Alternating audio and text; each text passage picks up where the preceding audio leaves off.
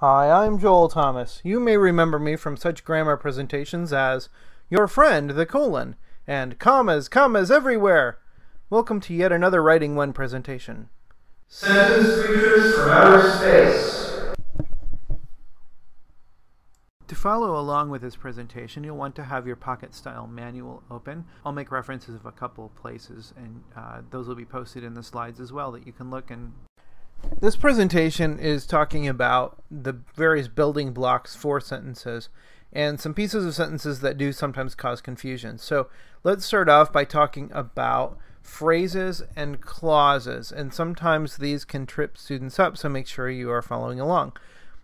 There's a main difference between a phrase and a clause, and that is a phrase does not include both subject and verb. So it's a series of words. A phrase is just a few words that fit together, but they do not include both a subject and a verb, whereas a clause, C-L-A-U-S-E, a clause does include a subject and a verb. So a clause will be a group of words that has one subject, one verb, maybe even more. But that's the definition of a clause. It has to have a subject and a verb in order to be a clause. Again, a phrase is a group of words, and a subject might be there, a verb might be there, but they're not there together.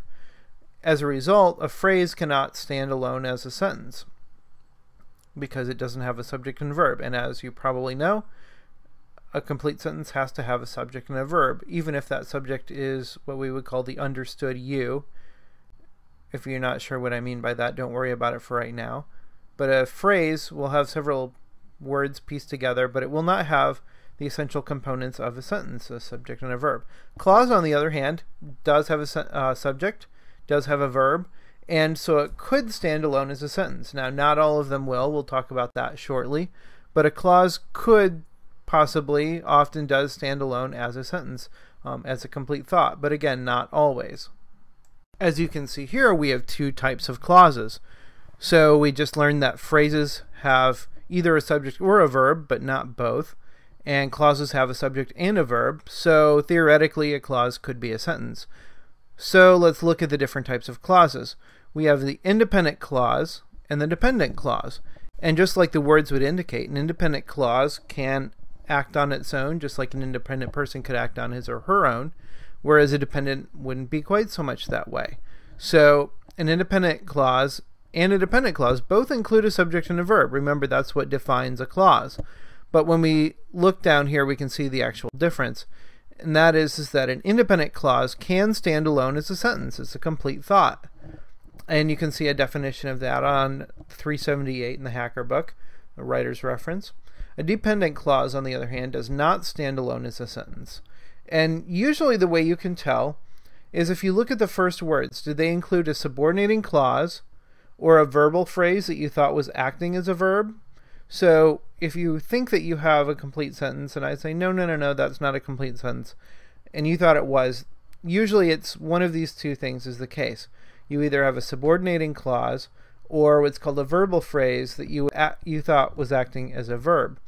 Now, you probably are thinking, I have no idea what those things are. Well, stay tuned. We'll talk about them next.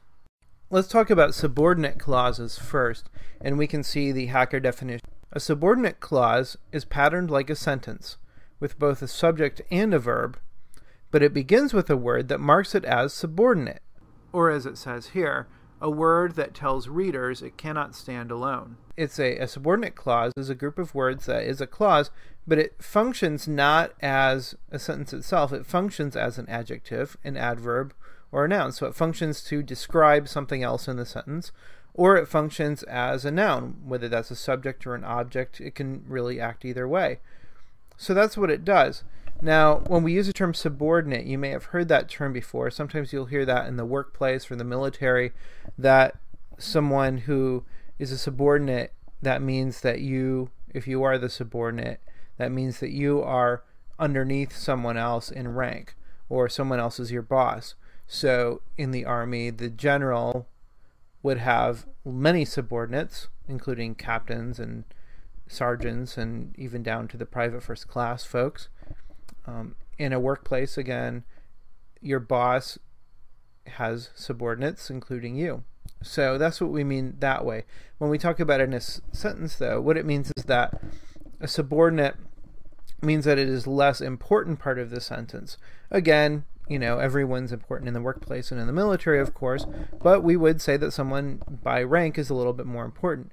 So the subordinate means that we have a part of the sentence that's a little less important than the independent clause part of the sentence, which could be its own sentence, a complete sentence on its own.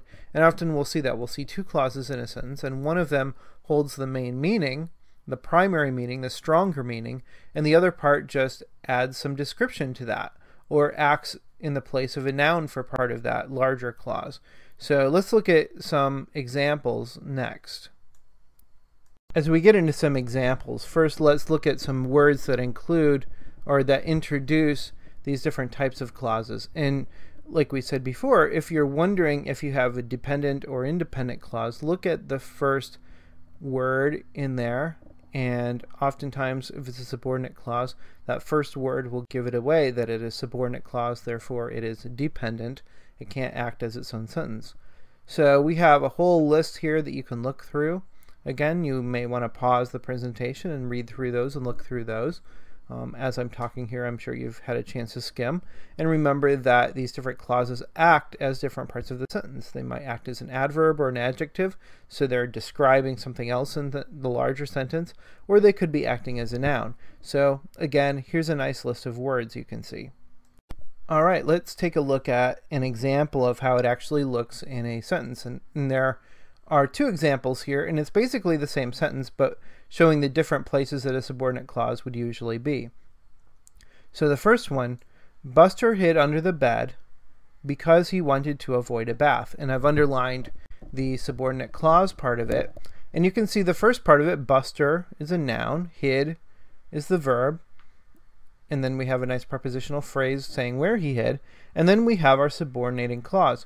Our subordinate clause is because he wanted to avoid a bath. And you see that word because, that should trigger because you just saw on the previous page that word because is in there. And so you should see, okay, that's probably the beginning of a subordinate clause. And we see the subject he and the verb wanted. And then we see actually a verbal phrase after that, to avoid a bath. We'll talk about that here coming up very soon. And we see that in this case, we have that whole phrase, because he wanted to avoid a bath. Well, that describes why Buster hid. So it describes really hid, so it's acting there as an adverb because it's describing the verb. So we see that here. And again, what sometimes happens is students will cut off that sentence. They'll say, Buster hid under the bed, and then they'll stop, and then they'll say, because he wanted to avoid a bath. Well, no, they're all one sentence. Just keep the sentence going. Because you're specifically describing the verb in the previous sentence and you don't want to cut that off. Likewise, then we see our second example here, because he wanted to avoid a bath, comma, and you always want that comma after the subordinate clause when it comes first, when the subordinate clause comes first. And so we say, because he wanted to avoid a bath, well, again, same deal. We see it has a subject verb, it's the same phrase we just looked at. We've just put it to the front. And again here we've said, why did Buster hide under the bed? Well, because he wanted to avoid a bath. So again, it's describing why he hid. So describing the verb. So that's an example of a subordinate clause example and how we would look at that in the sentence.